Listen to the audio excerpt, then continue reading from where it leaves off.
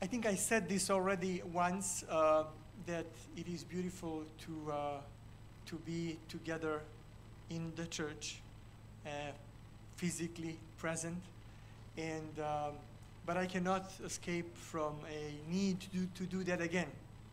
And especially this morning, the varieties, as I was waiting for my part in the worship, I was looking across the audience, and it's so amazing that such a variety today. We have all sorts of people, young and old, and all those in between, and guests, and those that are here, and it's amazing. It is really something that is so much needed after 2 years of not being able to do this. So I'd just like to say one more time that you are all welcome, and it is really amazing and great to serve God together. So we are talking about the sacrifice today, right? And as we have learned in the story, in the children's story, there's a lot of meanings that we usually ascribe to that word. And but however, this word is actually not so much frequent in our everyday vocabulary as it used to be in the ancient times. This authentic phenomenon of sacrifice is even less present. That is kind of portrayed here is even less present in the mind of the nowadays people. When we use this word, that authentic meaning is rarely actually used. It usually refers to something else, but and rightfully so, because when this is just a little representation here, but imagine a innocent lamb here on the altar, and being slaughtered, right? Imagine blood being spilled, real blood being spilled. Imagine the mess that follows, and the need to clean that, and it's just not. It's an uncomfortable event to be part of, right? The parts of the Bible that actually speak about sacrifices are the least read parts of the Bible. Christians, they usually like to read about Jesus, right, in the Gospels. He heals people in the Gospels. He even raises the dead in the Gospel. He feeds people. He creates miraculously brings bread for them and creates bread for them. So Christians, they like this. This is something that is appealing. But when they come to the sacrifices and the details about the sacrifices, these detailed descriptions, they usually what they do is they skip those passages. What I would like to propose today, let me just see if I am on the same page here with. Okay, what I would like to emphasize today is that God, the God of love, mercy, and grace, who revealed himself in the person of a long-awaited Messiah, Jesus Christ, and his acts of healing and caring for humanity, was the same God who had been revealing himself in the complex sacrificial system of the Old Testament, centuries before Jesus' coming. The same God. If we carefully look into the facts embedded in the history of the God's Old Testament people, ancient Israel, we may find strong reasons to believe that even though the forms of communication were so different, but the message is the same, the intent is the same, and it is the following: God loves human beings, and God saves sinful human beings. The message is the same. If our reference point today is God's people at the foot of the Mount of Sinai, then we need to, because it is at that point where the sacrifices are stipulated to such great detail.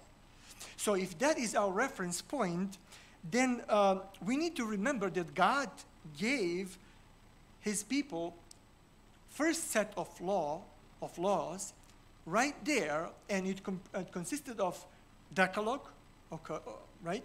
And then it also consisted of a certain laws, first corpus of laws that were related to all sorts of things, all aspects of their life, including sacrifices and some civil regulations, various laws. However, before giving them this first set of laws, God delivered them from Egypt.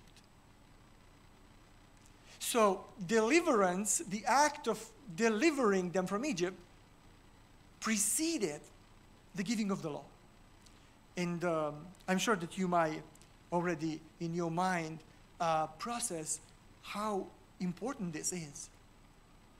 We usually suffer from something that's called legalism, which states that we can acquire certain status, certain merits before God by following the law.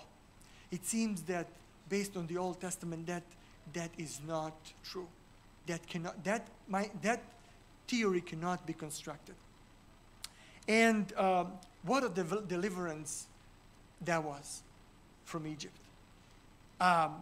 They imagine that you are forced to work heavy jobs to exhaustion every single day.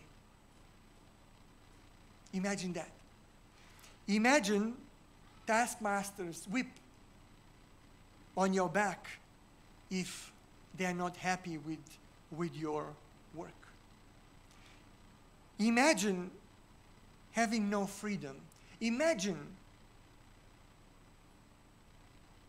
your male children being systematically sought to be killed. Imagine these particulars of their life. God delivered them from such a miserable life. Such a miserable life.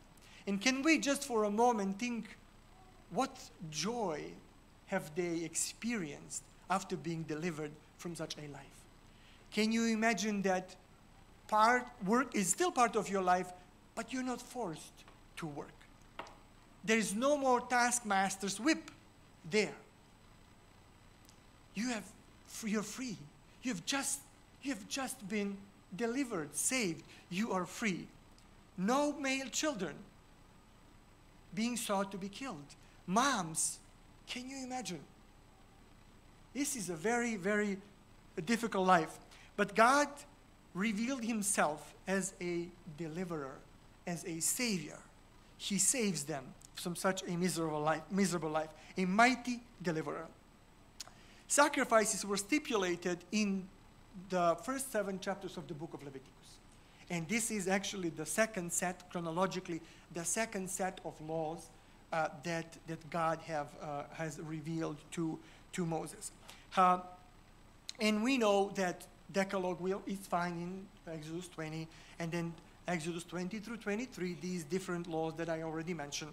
And then Exodus 24, God reaffirms his covenant with them, and then we have these sacrifices. Something is either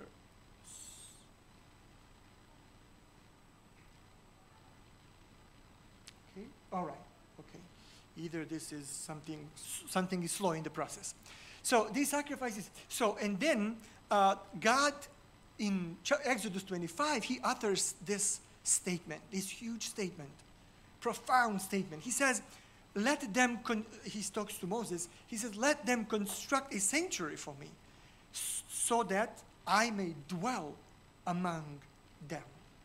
And immediately after this statement, we have this second set of laws. And they run from Exodus 25 through the entire book, and most of the laws in the book of Leviticus are actually these kind of laws. And all of them, we call them ceremonial laws, or we call them sanctuary-related laws. Maybe that's more for us Adventists, that makes more sense. Sanctuary-related laws. And this sacrifice was the backbone of this entire sanctuary system, sacrificial system. It was sacrifice. Sacrifice was portrayed to be a prerequisite for their relationship with God. It's a prerequisite. In other words, we do so that we can. We offer sacrifice so that something will follow, in other words. The book of Leviticus lists 5 major types of sacrifices. Okay? The first one is burnt offering. And worshippers would usually offer these sacrifices when they feel that they want to rededicate themselves to God. They want to surrender themselves to God. Grain offering, usually offered for a general gratitude, thanksgiving, thankfulness. Leviticus 3, well-being offering. It was offered as a token or as a gratitude for certain joyful occasions, such as festivals, joyful festivals, birth of a child, or as a termination or the fulfillment of a vow. Sin offering. Wow, this is a big one, right? Most of the Jesus' sacrifice actually overlaps with most of the elements of the Jesus' sacrifice. They overlap with the burnt offering and then sin offering. It was offered to acquire, to seek forgiveness and for private sins. And I will talk about this a little bit later. And then finally, guilt or reparation offering, to acquire forgiveness for public sin or sins that would affect community. So all these sacrifices were revealed to Israelites, the ancient Israelites, God's people of the Old Testament, at that time and at the foot of the cross. Right subsequently, right after God has revealed a Decalogue to them. So let's talk about these sacrifices a little bit, shall we? Let's skip all these details. Perhaps that's for people who have, let's say this, for people who have special interest in details, right? And it happened to be that I was one of them. But let's skip those details, right? Not everyone likes those details. But there are some lessons that we can find by reading these chapters, Leviticus 1 through 7. First, not all sacrifices brought about forgiveness. Remember, only the sin sacrifice and the guilt or reparation sacrifice. But all of them brought about atonement. I'll speak about atonement just in a bit. They brought about atonement. Atonement or forgiveness were available, in relationship with God, were available for everybody. For everybody. If a legislation stipulates that if you can, as a worshiper, offer a bull, which is the priciest animal, you can do that. Do that. If you cannot do that, you cannot afford that, then offer a sheep or a goat. If you cannot afford that, then offer a bird. If you cannot afford even a bird, then offer a handful of flour. Everyone can get a handful of flour, right?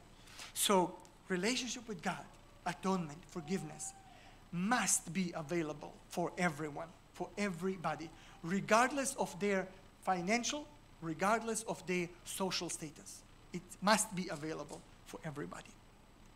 Some sacrifices were voluntary, burnt offering, grain offering, well-being offering, voluntary sacrifices. You can offer them whenever you want. They're not mandatory. But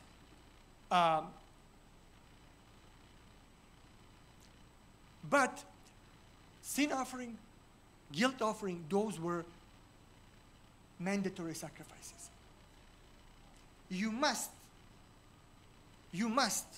offer that sacrifice if you have committed either a public or a private sin.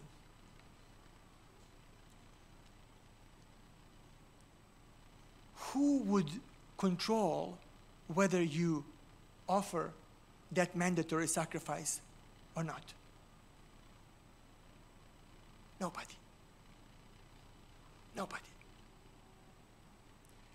The legislation does not give any hint of any sort of human control or kind of check whether you offered as an Old Testament worshiper a mandatory sacrifice. The legislation assumes that God's people will want to do this. That God's people will want to do this, regardless of all the messiness and discomfort. But it is expected that God's people would do this. Amazing, something amazing, at least for me. I'm missing that point, but a sacrifice must be slaughtered by the worshiper themselves.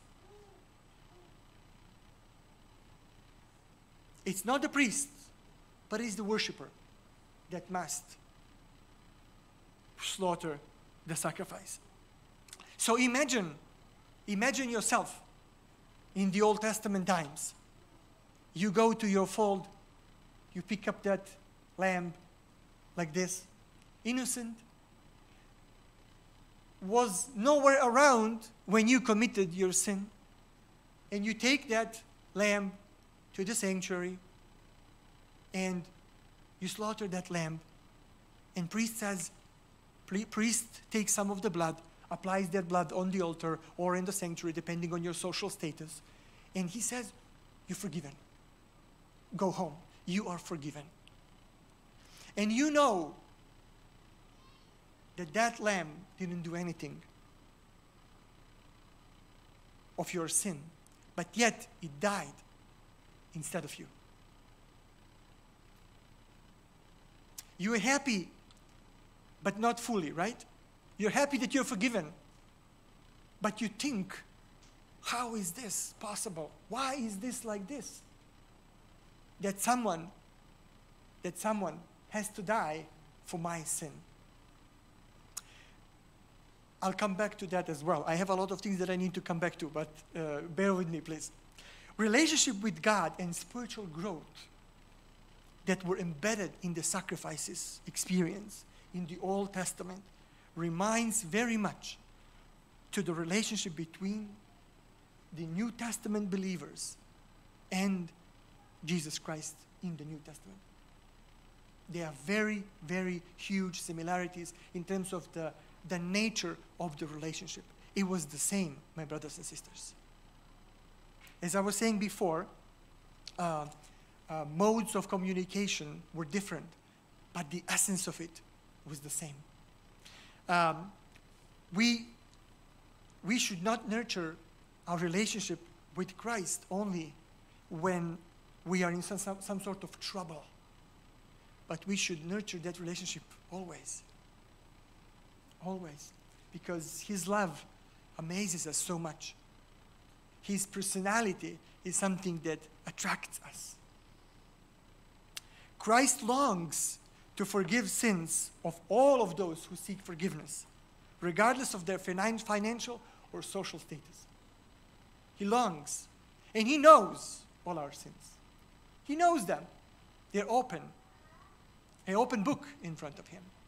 And He longs to forgive those, to all of those who seek forgiveness. Christ never forces believers, never forces people, never forces anyone into a relationship with Him. Never. Believers should want to be with Jesus because of their personal and willful decision. They want to nurture, to develop relationship with him. In the same way, like in the Old Testament sacrificial laws, there was nobody to force you to do any of this. It is you who want to do that. It is you who decides and commit yourself to be doing this. However, reading through Leviticus 1 through 7, I leave this for you just for a moment. Reading through Leviticus 1 through 7, where these sacrifices were specified, and learning that each of them brings about atonement on the behalf of the worshiper might be confusing. There is no forgiveness, but there is atonement. Just two of these sacrifices, they bring about forgiveness, but all of them bring atonement. So what is that atonement? What is the mechanism? What kind of a mechanism atonement is? That is not explained in these chapters, but it is explained in Leviticus 11. Leviticus 17:11. For the life of the flesh is in the blood, and I have given it to you on the altar to make atonement for your souls. For it is the blood, by reason of the life, that makes atonement. Wow. So, this text, of course, is based on a deep symbolism, as the entire sacrificial system in the Old Testament is, but not the one that we cannot understand. It's a very clear one, actually. God explains in this text that blood represents life of a body, of the body. Life is that liquid that distributes oxygen and the nutrients through, within our body, and it maintains, it preserves life. So God, as such, God has assigned atonement role to it. It is not to be eaten in any way. It is not to be carelessly spilled, but it is to be applied on the altar at the sanctuary. And the last line of this verse is a final touch to this mechanism. Atonement is achieved by the way of ransom. Ransom. Blood of or life of the sacrificial animal is spilled and applied to the altar. The animal dies, as we spoke, so that the worshiper does not need to. The worshiper goes home, atoned for or forgiven, while sacrificial animal dies instead. Sacrifice of Jesus Christ cannot be understood without the Old Testament background. And Jesus himself and the New Testament authors, they understood this. And they are referencing to the Old Testament sacrificial system so frequently. So frequently. Such precision in the regulations related to the sacrifices, I am a little bit behind with this, I'm sorry, but I'll leave it for you. It is there for some time. So such a precision and details were definitely novelty for the Old Testament, God's Old Testament people. But the phenomenon of sacrifice was not. I'd like to remind all of us that God's people did not come to the foot of the Mount Sinai without any knowledge of him. Of course, they knew that he's a deliverer. They just experienced that. But they had the book of Genesis already available to them before they arrived to the Mount Sinai. Moses, as he was shepherding pastoring actually, his father-in-law's flocks, God inspired him over there in the land of Midian to write down the entire content of the book of Genesis. foundation of the entire Bible. So they were able to know this, and this is the quote that from Ellen G. White, where she says, here I'm adding the in Midian, under the inspiration of the Holy Spirit, he wrote the book of Genesis. I encourage you to read the entire quote. It's really a nice one, but I'm just getting the most important point so we can continue. So as Moses and Aaron and the elders taught God's people various points of revelation found in Genesis, and now having these new revelations, they were able to make perfect connections. Everything made sense. So we can be assured that all the important truths, such as the truth that God is creator, the book of Genesis, God is creator, the fall of Adam and Eve, and the consequences of it, the promise of the Messiah, the history of the patriarchs who were preserving this promise of the Messiah and were waiting for the fulfillment of the messianic prophecies. And all the other truths from the book of Genesis, they knew all of this. They had the chance to know this. And as the sad accounts of Genesis 2 and 3 of the fall, and then of Adam and Eve into sin, and they were still ringing in their ears, and they could hear just few lines further in Genesis 3, they could hear the following words.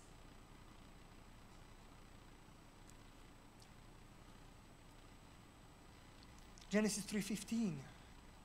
And I will put enmity between you and woman, and between your seed and her seed. He shall bruise you on the head, and you shall bruise him on the heel. God speaks to serpent at this point. So immediately after the sin appeared, the book of Genesis is introducing the concept of Messiah, the promise of Messiah, the Savior. And it was so related to the sacrifice. Sacrifice was the institution that were to keep, to save these promises about Messiah for the upcoming generations. These Israelites at the foot of Mount Sinai, they knew that all their ancestors, they were offering sacrifices. Jacob, Abraham, Noah, all of them have been offering sacrifices. And it is far to assume that also Isaac offered them as well. And eventually they could have learned that God himself had introduced this institution of sacrifice immediately after Adam and Eve have sinned. In Messiah, we can say, becomes sacrifice at one point. He was portrayed in the promises, in the prophecies, as a sacrifice, and he became one.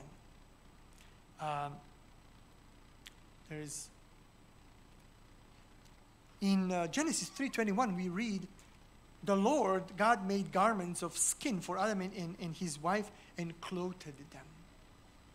And this is just a couple of verses after the promise of the Messiah. Just a couple of verses.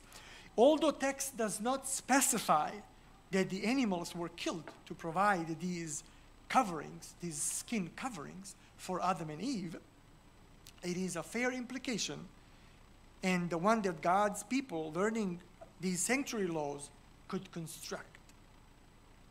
Commenting on the first sacrifice, Ellen G. White speaks.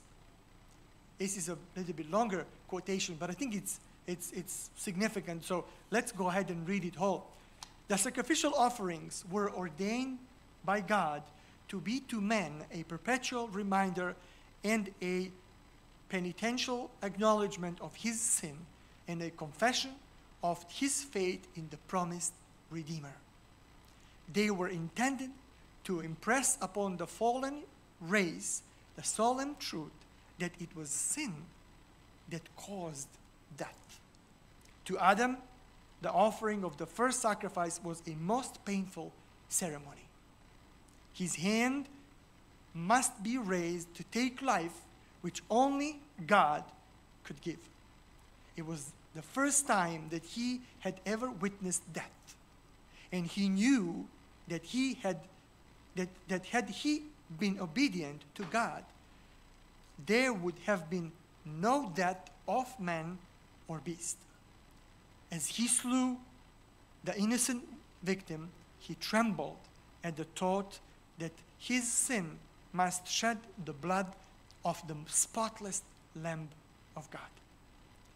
This scene gave him a deeper and more vivid sense of the greatness of his transgression, which nothing but the death of God's dear Son could expiate.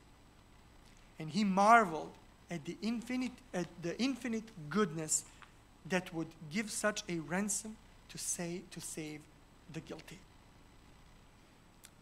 Through an oblique reference to animal sacrifice, Genesis 3:21 pictures a theological portrait that informed sanctuary laws God's people had just received at the foot of Mount Sinai.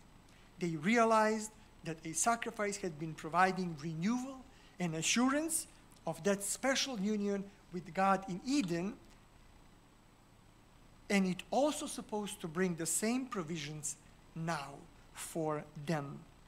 In addition to being the Creator, God had become God the Savior immediately after sin interrupted the harmony of this planet and the universe itself. It is the sacrifice that facilitated this new salvific role of God. The same God of love reveals himself as he had, and he has the same goal of caring and saving his people. A very complex, but yet very hopeful and very comforting messages that we can find in the sacrificial system in the Old Testament. And in closing,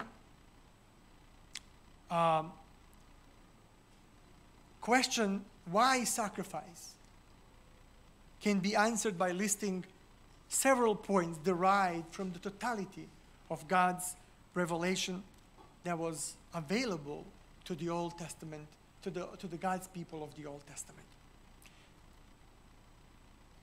Sacrifice because the promise about Messiah had been tightly related to the sacrifice. Messiah will be the ultimate sacrifice. This promise was kept alive through this institution. Because offering a sacrifice was not intended to acquire God's favor on the behalf of the worshiper, but rather to extend it to them. God's favor was already secured because of God's love and care for humanity. But the sacrifice was there to give us the chance to enjoy that, to experience that. The process of offering a sacrifice show the worshiper that sin is a huge obstacle and must be taken very seriously. What? Sacrifice assured the worshiper that Messiah will become an ultimate sacrifice himself, and he will put an end to sin. With such importance of the sacrifice, it is not surprising that at the beginning of Jesus' public ministry, John the Baptist joyfully exclaimed, "Behold, the Lamb of God who takes away the sins of the world," when he saw Jesus coming to him. John the Baptist declared, in other words, that Jesus, the Messiah, will live his life patterned by the sacrifice. And finally, he will die as a sacrifice for the fallen and hopeless humanity. All those Old Testament sacrifices